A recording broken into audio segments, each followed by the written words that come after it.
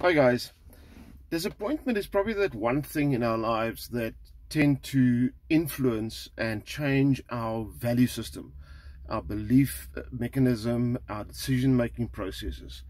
Disappointment happens to all of us.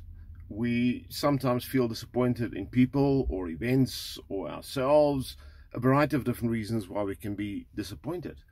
But what we need to be careful of is allowing it to take control of our internal dialogue, to take control of our value system and how we judge things around us.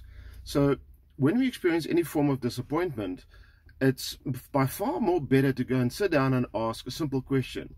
How does this serve me? What can I learn from this? What can I change differently in the future?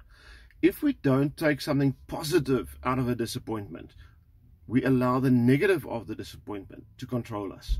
So when you're disappointed, and any kind of disappointment, look at it objectively and ask a simple question.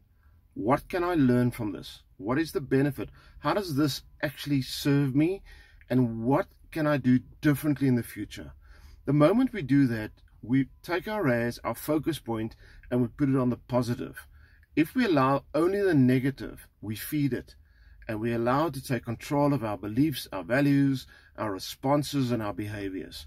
So let's take disappointment and make it an appointment for change.